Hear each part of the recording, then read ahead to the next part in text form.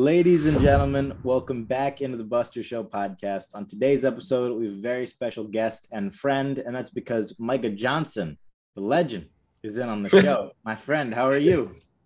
Dude, I'm doing well. I don't know about the legend part, but we're in here. Hey man, and what you're doing right now, we'll get into it. I think it applies to what you're doing. So, first things first. Obviously, a lot of people who are probably listening and watching this now know you as an artist and as an NFT maker and as somebody who, is able to create these stories around those things. But you didn't start out as an NFT designer. What's sort of the background behind your story, becoming a professional athlete, then turning into an artist? Yeah, you're right.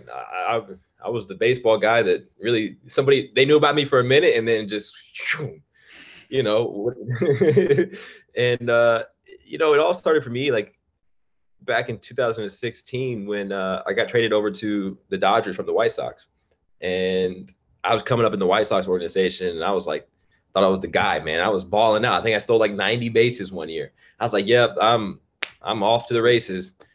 Get to Chicago. And that was little did I know that 90 base season was my peak, and they traded me to LA, and happened to be the first year that Dave Roberts was the manager in LA.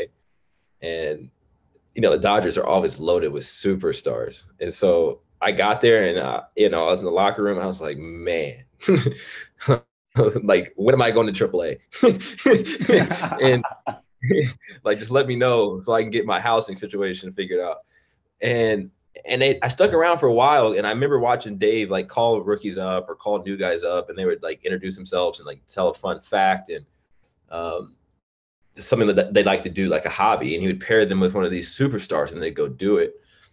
And for some reason, I was kind of doing well, and I stuck around towards the end of spring training, and I said it's about to be my time. He calls me up, and I got super nervous. I'm not even gonna lie, and my hobby growing up was playing piano, and I did a painting class right before I went to spring training, like a paint and sip class.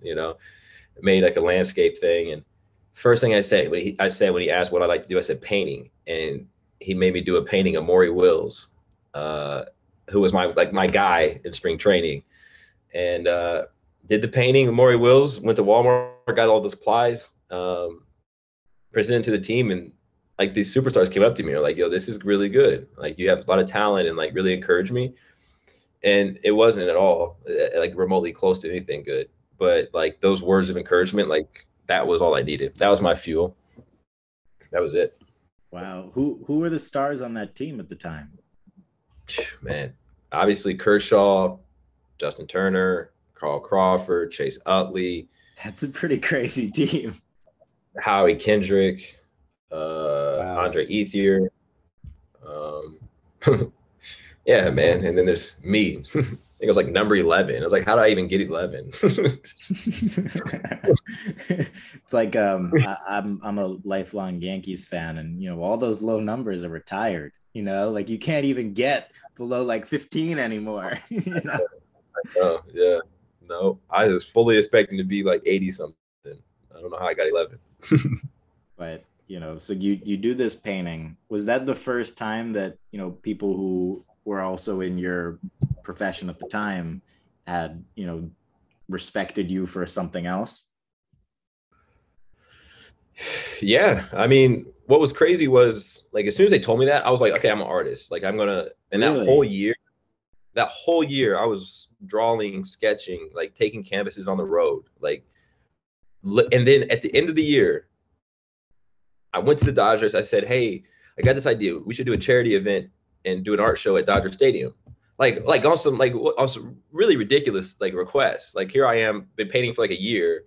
I'm like, hey, we should do an art show at Dodger Stadium with my art. And they were like, amazing. Like this will be the first art show we did. So we did the art show like a year later, that off season. And it was incredible. Like sold out, like packed.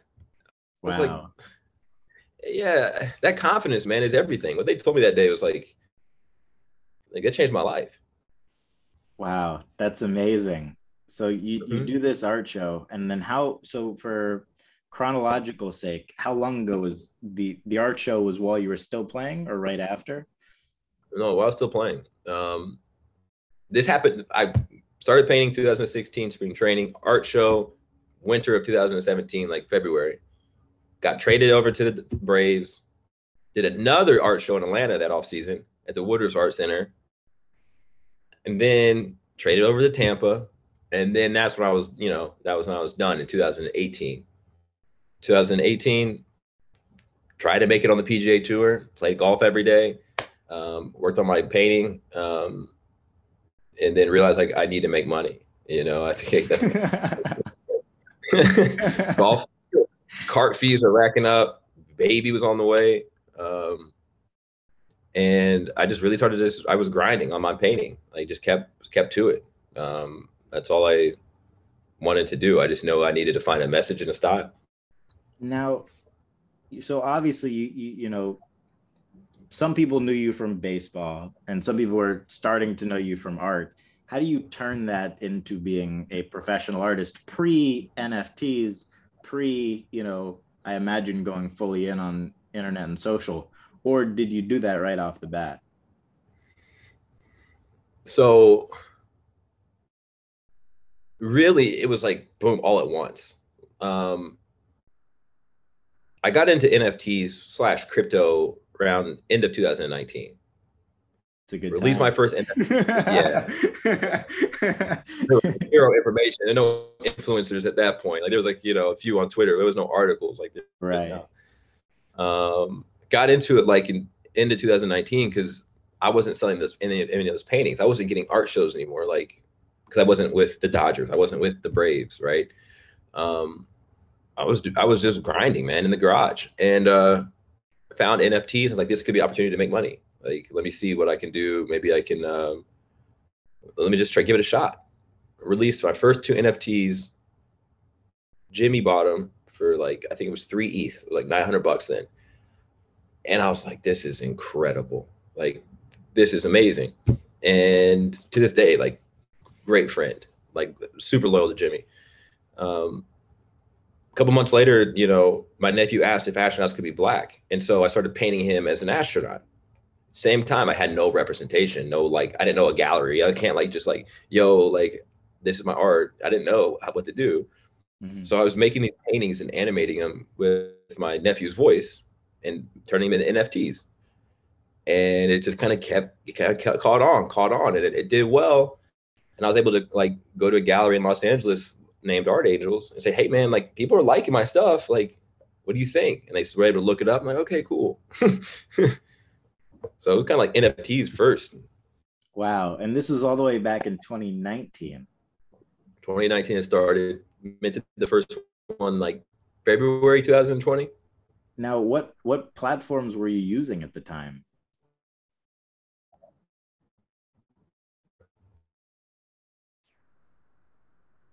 Yeah, super rare. I think it's a little. Can't find my. It's a tiny bit laggy. I don't think any of my pieces have ever resold. Maybe one. Oh, can you hear me? Yep, I can hear you now. I think it should be better. Is that good? Yep, good now. So in 2019, what platform were you using? Because, for context sake, I mean, what a lot of people know of CryptoPunks now. What are the CryptoPunk cost, or when did they even exist? I mean, Ethereum was. I got paid 3 Ethereum. That was $300. For 3. I mean, $100 an ETH for one. So $900. No, it was 300 ETH. Yeah. Yep. Went down to $90. I think it was in March of 2020. I was like, I lost it all. I was like, oh no. It crashed. And so yeah, it was $90 frame of reference. It's $3,200 now. That's insane. You developed those diamond hands early. Yeah. Sold full transparent. I sold the bottom when it crashed to $90. I was like, we lost it all. So I sold it at $90. Yeah, everybody has to do that. I don't think there's one person out there that hasn't done that. So anybody that says they are, they're probably lying. No, it's just It's like when you go play blackjack, man. You get on a streak your first time going. You're like, yeah, man, I'm the best at this, and then that's when it comes and hits you in the face. No, yeah. I mean, you need like real Michael Jordan mental toughness to be able to like sometimes. Incredible, man. People got some, But yeah, man. So you know, you start putting these out in 2019, and then what was the first, you know, obviously you had some traction right off the bat, but then what were sort of those turning points maybe as NFTs started to get more popular, and when did you realize, you know, like, oh, I can, like, this could be a movie, this can be like all these different things? When did that hit, or were those the goals from the beginning as well? No, you know what it is, man. What's so beautiful about NFTs and crypto is the ability to connect and learn from people. Like, full stop. Like, I came in there, didn't know a single thing, and now I'm connecting with people that have been there, veterans and have experience about what the technology can do, what's the future of the technology. So I was just in there trying to connect with anybody possible and just learning. And so that all of 2020, I wasn't releasing much. I maybe would release like 6 works, and I was just learning about what's possible, like what is possible. Just kept learning and learning and learning. Um, and then, at the same time, my art career was going like this too. Art Angels, I had a solo show out in Los Angeles, sold out right away. I was like, that was doing well, and everybody was resonating with my message, like with the astronaut helmet. And I said, you know what? I need to figure out a way to get this out there more. Like, and seeing how people build like these tribes in NFTs and like the community around NFTs, I have to release this crypto natively, because then like it's either going to work or it's not going to work. At that time, I didn't know how movies got made. Like I didn't know like, oh, like if I need a script, or I didn't know. I just like, this is a character that needs to be out into the world. I'm going to release it crypto natively. We're going to find out if it's going to sink or swim. Like there was no like, oh, let's make this character because then it's going to be a movie, then it's going to be a series, we're going to have a video game. That was all after. Crazy. So what was the goal with, this current project? Or how many chapters are you doing this current one in? Because I know you're about to be on chapter 4 right now. Yeah. So my idea was I needed 10 chapters. I said, let's do 10 chapters so we can tell a story and maybe someone can see it. This was like, dude, we dropped chapter 1 at like, that was the boom, didn't plan that, obviously. I thought I needed 10 chapters to prove out that it was a good fit, or that, people were interested in it. And people were after one chapter 1. Of course. After chapter 1, that narrative flipped, and it was just grind mode. And when I saw the numbers that it did and the people with the messaging on Twitter, I said, okay, I need to do everything I possibly can to make this as big as possible to reward those people, because they completely changed the trajectory, not for just me, but my family. Like they believed in not just me, but this character and this message. So like literally it was a 7 minute open edition, $1.6 million or $2 million, whatever it was, right? 7 minutes is up. I'm like, that's cool. Now the pressure hit. Now it's like, okay, we got to go. And so I wanted to execute on the film in between first and second chapter to show people that like, we're going to execute for you. Like, this isn't just like, I'm happy I'm sitting on all this money. No, it's going to like, okay, now we're going to reinvest this. Now we're going to execute on the film. And then we're going to build out all these infrastructures to reward you.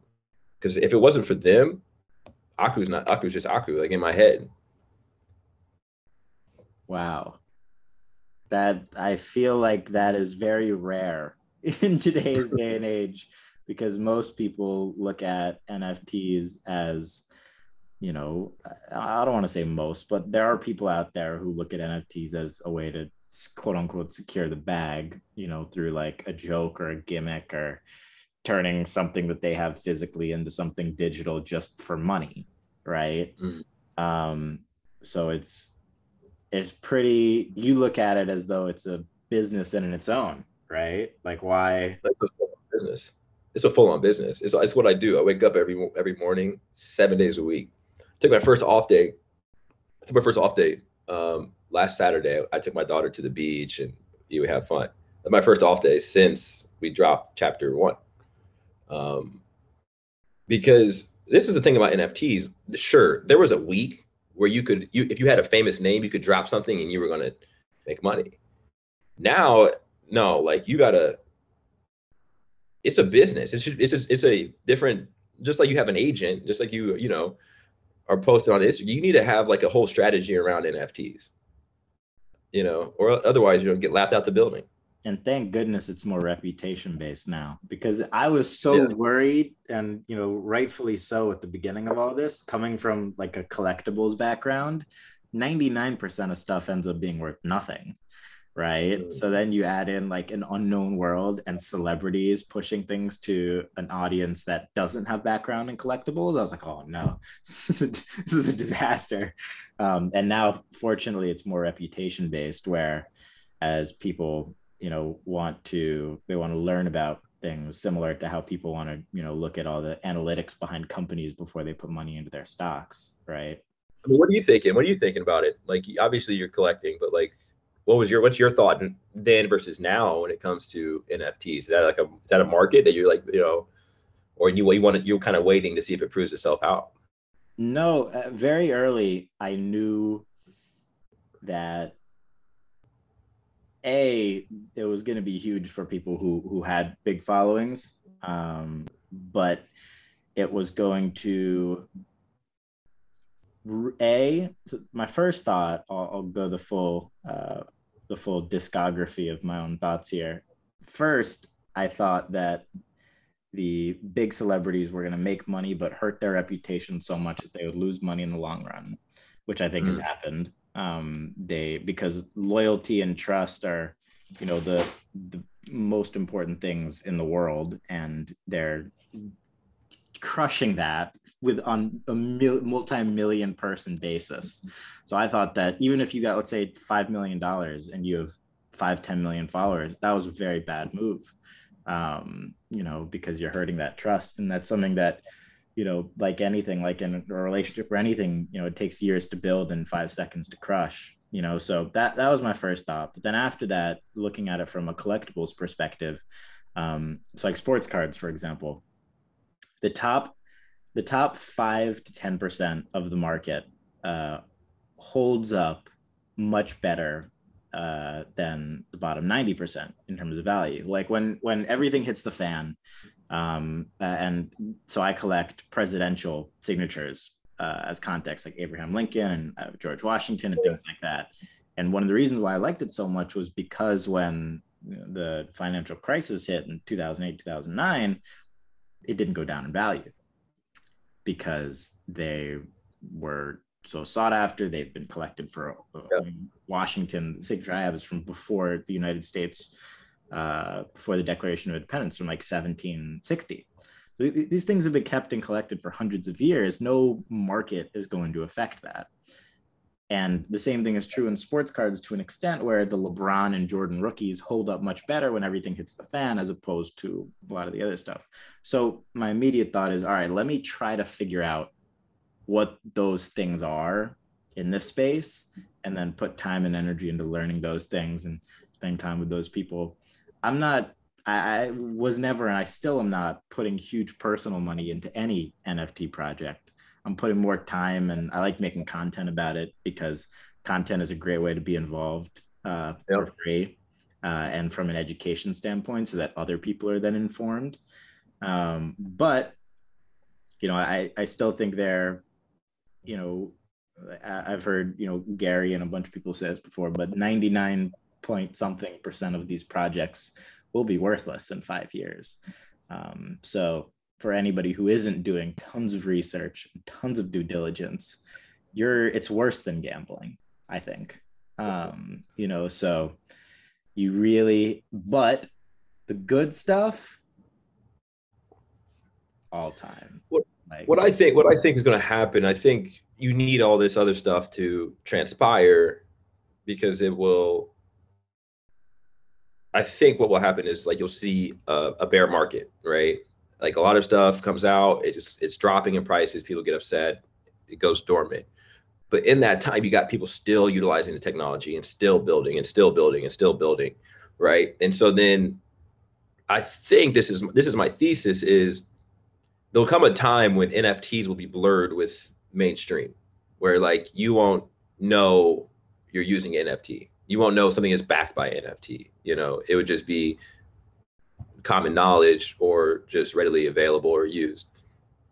And I think that's going to happen after like you see like people stop talking about it as much, right? Where it's not like these flashy headlines like money, money, money, Totally. money, money. Right. Those are like the projects. That's more of what I was talking about. The tech is a no-brainer. Like the example that I always love to use is every ticket to everything forever will be an NFT forever. It's a no-brainer. There's no reason that Drake shouldn't get commission when the reseller sells his front row seat after he drops it for 10x. And there's no reason that the venue wouldn't support that. And there's no reason that even the reseller would care, right? You want the artist to benefit, and then they would in turn support people reselling their tickets, and they would encourage it and probably give you more platforms. It's a scalper's dream and it's an artist's dream. It's the most symbiotic thing in the world. And from a utility standpoint, it's a no-brainer.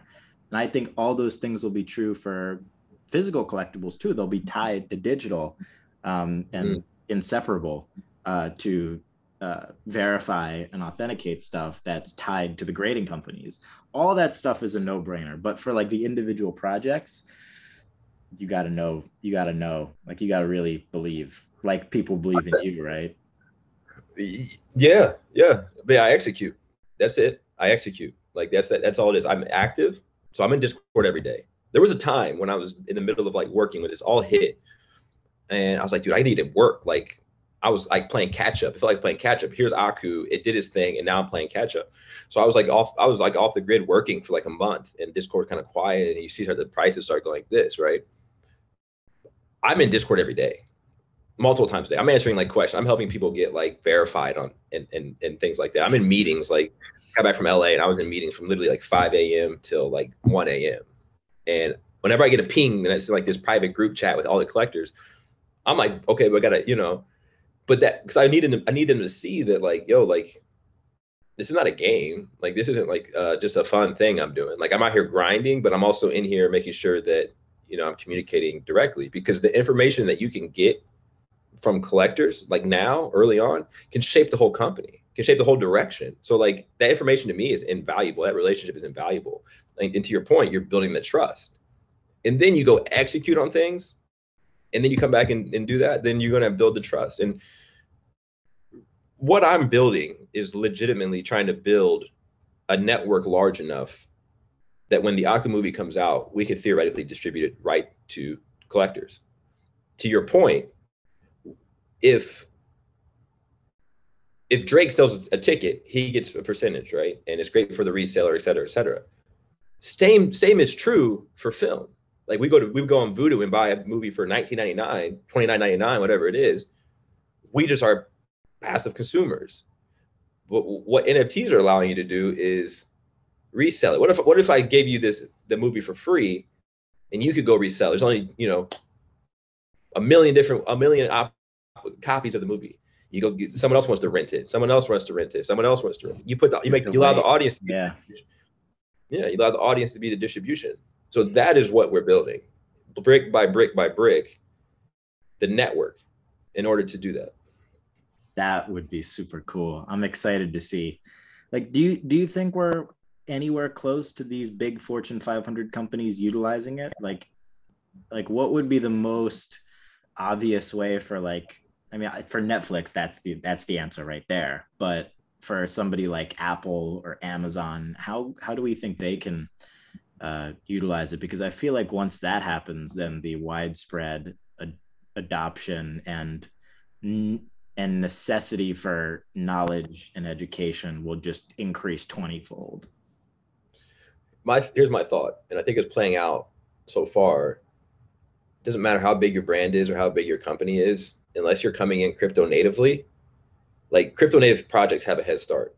Like, so if Netflix comes out, like let's just say Marvel. I think Marvel did something recently, right? NFT recently. I'm not sure how it did, but like I'm willing to bet that Bored Apes will do better, right? Because of the 100%. crypto nativeness of it. You look at, so I think that mass adoption will come from crypto native project versus Netflix saying, "Oh, we're selling NFTs, to our show." Everyone's gonna be like, "Well, kind of goes against the ethos of crypto, right?" So I actually think that it will be it's not going to come from a Fortune 500 mass adoption. Like Instagram people are not buying NFTs right now. It's Twitter, right? Like Totally. Yeah. Twitter, Twitter, and then Discord, like you said. That's it. Yeah. When you get whoever can get Instagram followers converted to NFT buyers wins, and it's going to have to be a crypto native project. So how do you feel about the mass market of NFTs? Like, what is when you look at all of the different projects, like what are you looking at, or what are you trying to identify quickly to figure out what's good and maybe what isn't? Well, anything with anybody that's putting in effort is good in my opinion, because they're giving it a shot. It has to be effort. You see people engaging, you see people communicating, effort is all I'm not one to judge what their intentions are, or what they're doing. I think I love seeing what Bored Apes does with commercial rights. I love different projects that are pushing the limits on that, because someone was telling me, like, when Walt Disney started the Mickey Mouse Club back in, like, what was it, like 29, or he had all these Mickey Mouse clubs popping up everywhere. He shut it down because he didn't have control over the IP anymore. So he shut it down. He's like, I wanted to control all this. And it's funny now, 100 years later, they're giving it out, like, you go, And so I think I really admire those projects. I don't think we're at that stage with Aku to do that, because we kind of went more of let's go to the film route, right? Let's go here first and then figure out how to redistribute that back into the community. I don't think there's one right answer to do it. I think Bored Apes Bored Apes is a widely successful example of that. So I really like that kind of stuff. I like seeing things that are different than, not an emphasis on the art. Start seeing people play with the technology more. Like, just because it's not, an image just represents the token underneath. The token is what the valuable part, right? Right. I do love those ideas that are pushing the boundaries in terms of IP and in terms of allowing people to buy into something on a different level than, like a VC investment, right? When you invest in a, Series A, you get a little bit of allocation and you give them a bunch of money, and that's that. There's no action. There's no participation, right? Maybe you get to vote on something here and there, text the founder your advice, your thoughts, but that doesn't, right? Yeah. But with this, if you're getting a little bit of IP, like, I've always wondered, and I can't wait. And I've thought about even, one day maybe even doing it with, this podcast or specific episodes, allowing people to own parts of them and be able to benefit off of whatever ads are on the show in perpetuity. And then they get like dividends off those ads, depending on how each individual podcast does, and they could get in before it drops. 1,000%, dude. That's where the limit's gonna have to be pushed, because why is the rule in place that you have to be an accredited investor to invest in something, right? Like, so you got to have a net worth over 100 grand or 100 grand in the bank or whatever it is to invest. That outs, like, the majority of the United States of America. Like, yeah. And so the rich get richer, and then everybody else is just stuck in their lane because now they got to grind to get that, and like they can't invest in a deal they like because they don't have $100,000 in the bank. The worst part is, but they're allowed to play the lottery. That's the most messed up part about it all. Signals everywhere. Everywhere. Exactly. If you think if you can't invest in a company, you shouldn't be allowed to gamble or play the lottery, etc. Yet, like that's the most messed up part about it, in my opinion. And they hide behind the facade of, like, we want to protect retail investors. Protect us. Like, I can walk into the casino at 18 years old. Like I've done it. I walked into a casino and with my baseball money, had no idea about anything from financial literacy whatsoever, and got my ass whooped. I'm like sitting there like, dang, I wish I would have known that taxes are due here coming up and I'm gonna have to pay X amount in taxes. Like, it'd be nice to know that, it's silly to me. And I think that the projects that are pushing that right now are really cool to me. They're going for it. And we're 100% going for it too. Like we're 100% going for it, where we can allow participation. The way I say it is I want people from where I grew up, from my neighborhood, to be able to participate in the upside of Aku. Like full stop. Like that's it. However we get that done, that's a success in my opinion, because now they have an exposure to, imagine having exposure to, like, I'm not saying this is the equivalent of Aku, but Mickey Mouse back in the day, right? You're in early. Right. You change your trajectory for your entire legacy. Your entire family tree is changed because you believed in a creator, you believed in a character, believed in an IP. Mickey Mouse is much more fun than Disney. Exactly. And I think that's part of the reason why NFTs are so great. And alternative investments in general is it's more fun. Like most people who are investing aren't passionate about the things they're investing in. Like nobody's passionate about a bond. It's like, what are we doing here? People should be excited about everything in their life. And I think that NFTs and alternative investments make that more true than, traditionally has ever been. It's it, man. Like it's very easy to me to go walk down the street, talk to a 6-year-old and be like, hey, this is my character. This is what he stands for. This is like what we're doing. This is what he does. He travels around. He has his cool helmet. Like, okay, cool. I was like, you can invest in it if you wanted to. You can buy an NFT and, it could go up in value. Okay, cool. Very easy to understand, right? That thing could become another movie, this movie and that movie, spin off here, spin off there. And now you have a franchise, and, it's a palatable thing to invest in. It's not like I'm saying, hey, we're doing something very confusing. You want to put in, your money. It's family entertainment and media. Yeah, I think generally it's just like with anything, like you can't judge something unless you fully understand it.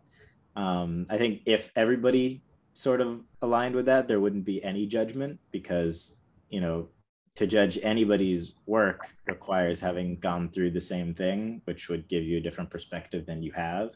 So you can't really judge people for anything. But and it's also true that nobody who is doing more than you will ever speak negatively to you.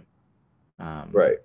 That's true across the board. So the only people who would speak negatively are people who haven't done their due diligence and are not doing as much, right? So does that naturally, I think, helps a lot of people when, especially in NFTs now. And I used to see it in sports cards. Dude, I can't even tell you how many times people called me like a nerd and all this stuff in school because I collected cards.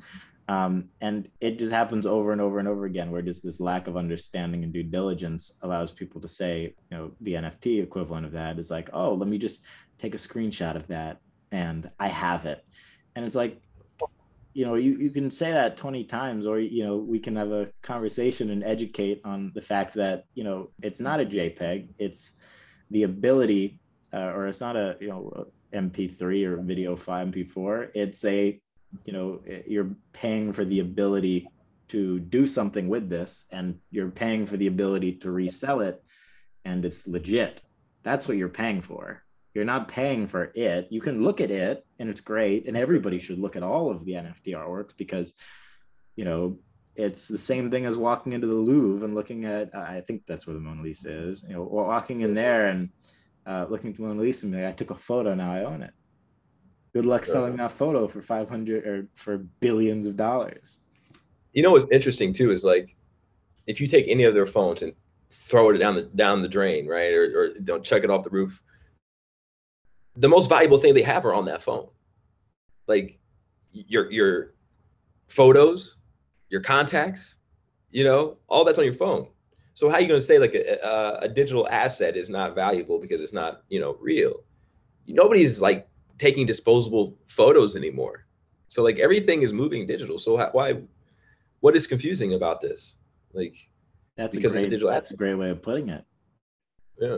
Like Instagram, like you lose your Instagram, it's over. Like, that's the most valuable thing to you. You can't print it out. I mean, you can, but it's not like there's no value in it when you're printed out and hanging on your wall. The value is in people seeing your Instagram, seeing your followers, seeing your likes. What are you talking about? It's very simple. That You can't, you can't, put you it much better than I've ever heard anybody put it. well, it's just, my phone's dead right now. And I'm like, yeah, dang, like all my information's on there. Like who's texting me, same thing. I swear, stuff you really realize how powerless you are when you lose Wi-Fi. You're just like, yo, Yeah, like yeah, start turning around. You're like, I yeah, need to yeah. find food. My phone dead. I'm like, dang, man, I gotta plug this in. So that's super true. What are some other uses of NFTs that you've seen that you're really impressed by, or you think are going to be the future or used by a lot of people? Are there any other projects that you've seen? Like, are you a fan of CryptoPunks and what Larva Labs are doing, or Top Shot and all these different projects? Like, what's your internal state of the union on everything else going on? I love them all. I love CryptoPunks, love Top Shot. People need to understand Top Shot's massive. It's they're building. Top Shot. Well, from a perspective of celebrity, right, and major brands, I think the future is going to be access to them. Like, how can I have access to you? Like, that's what people want. Like, people want access, and how you figure that out, how you shape that, is going to be interesting. There's different ways to do it, but I think that's where you start seeing a shift, is access to something, access to a movie, access to a meet and greet. Like, let's take like a middle level athlete, for example, who isn't like a LeBron, but isn't a me. You got like someone that's like middle level, right? Got a good following. They could do really well if they were engaging, right? Like post game in there talking to like their Discord group, man, we broke down this play, like blah, blah, blah. Hey, let's go out to dinner here. We're having a meetup in this city. They could drive a lot of value to their personal brand in the small window we have as athletes to monetize our personal brand using NFTs and providing access to them. Like, a ton of value.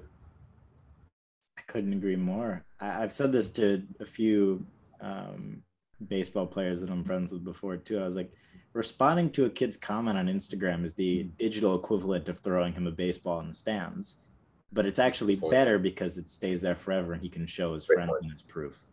And I'm shocked that every athlete doesn't either do it themselves or have a full-time person who just engages with their audience, because put money and monetization aside, we're talking about making days out here, like it's super real, and it's not, there's a lot being left on the table, both there and then obviously, monetarily speaking, through projects and NFTs and access and moments and things like that. And in the time we're in, obviously now like some athletes are getting paid half in crypto, which is cool to see. I'm interested to see how that all plays out, obviously, but like I know Messi is getting part of his new contract in. I actually love that. I love that a lot more than I love seeing, like, I don't know what Trevor Lawrence got paid in ETH. He could just buy ETH, like it's like, you can liquidate that. I love what Messi did because he can directly drive value to that network. Because it's the PSG token, right? Exactly. So fascinating. So he can drive value to that.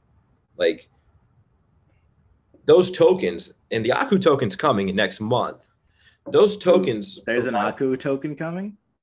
Yes, very critical. It's probably the most critical layer of the entire ecosystem, because what the token does, and it assigns a value to the network. Like how you have followers and you have likes, but that's not the true value, because then you have engagement, you have this. What the token now does, like let's take PSG for example, and Messi's engaging, the token's going up. That's showing true value of the network, right? Like Messi can say, I drove this much value, and here's a tangible number, right? In the context of Aku, we can do everything we do is focused on the community, how to build value, how to drive value back to the token. And so now you have a tangible metric to show the value that you're driving, but then the people inside the network, right? Like going to go talk about it, building it up, doing this initiative, doing that is about the network. I love that, man. Man, genius idea by Messi. Yeah, it's super fascinating. I saw when the announcement came out, it went like three grew by 300%, something insane. I just need to learn more about the legalities of like promoting stuff like that, because I don't think he can say anything about it, if I'm not mistaken. I just need to learn. I'm curious to learn more about, what he can do, say, etc. What kind of trouble he would get in if he did say something. Do you know anything about that? No, I mean, like how we look at the Aku token is like that's your subscription. Like it's no different than getting a Disney Plus.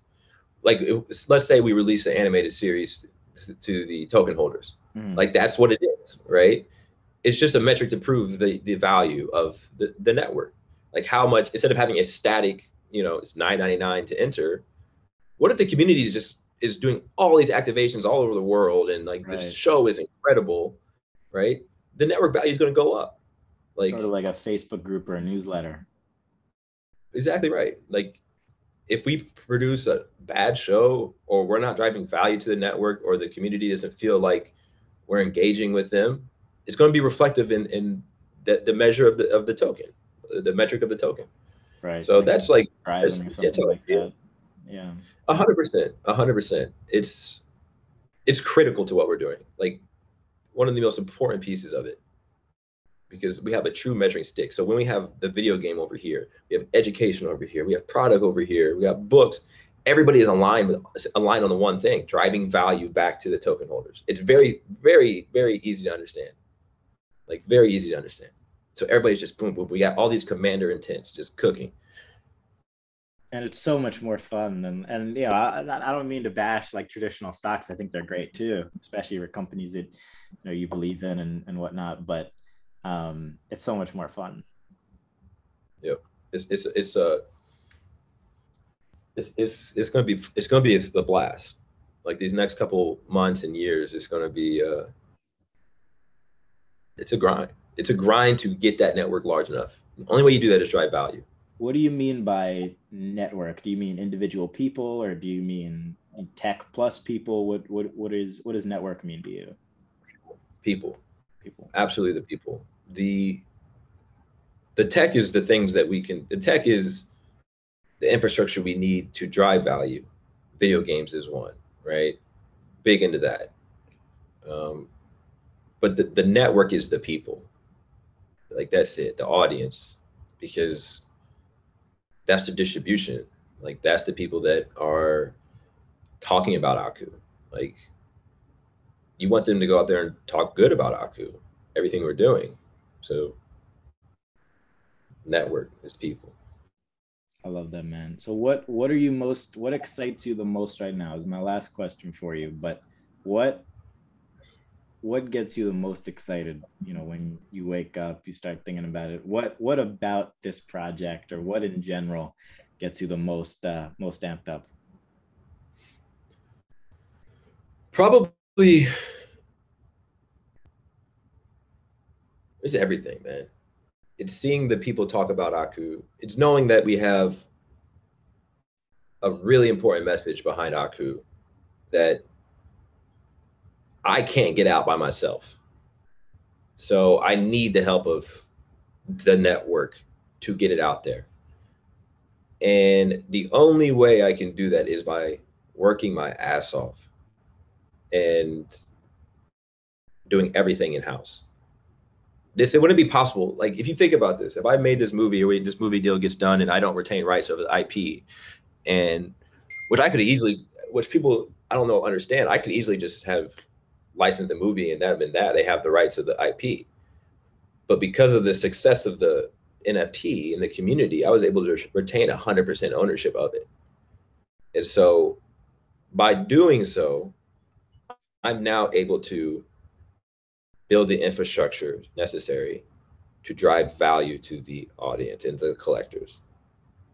If Disney had it, I wouldn't have. I'd be. My hands are tied, right? Like, thank you guys. You made it. You guys allowed me to make a great movie, and thanks. But that, that's what gets me excited. That's the challenge, is building it large enough to distribute so we can retain 100% ownership as long as possible. Man, I love that. Well, I'm going to be supporting. No doubt. Where can people find out more? Where can they follow you? Where can they look into this? Where do people go? Aku Dreams on Instagram, Twitter.